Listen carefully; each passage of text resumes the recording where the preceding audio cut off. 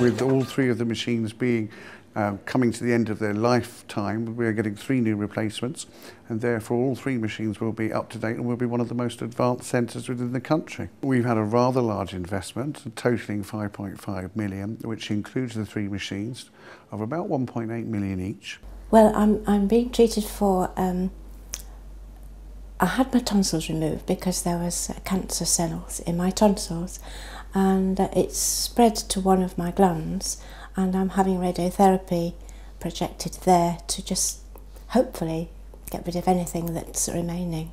I mean, it's a marvellous machine, it's enormous, it's just a wonderful machine, and everybody's so excited about it, and yeah, I feel very privileged really to be able to use it, to be quite honest.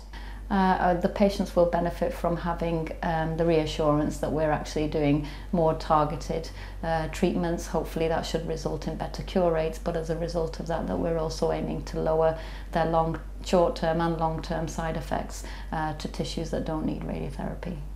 The types of radiotherapy that we'll be able to deliver include stereotactic radiotherapy, which is at the moment really offered in rather larger centres. Allows us to treat people with brain cancer as well as pelvic cancers and lung cancers without them having to travel big distances in order to get to those centres. And we'll also be able to offer arc therapy, which is a therapy which means we'll be able to complete the treatment for the patients within half the time of our normal therapy. And also the machines themselves have 6 degrees of freedom, which means patients will be able to be moved into positions a lot more easier and hopefully give them easier radiotherapy with less side effects. Well, I didn't know what to expect, to be quite honest. But as soon as I came in, everybody was so comforting really, explaining everything to me, showing me the machine, explaining what was going to happen, what the after effects would be, the side effects and so on. And I've just felt so confident in everybody.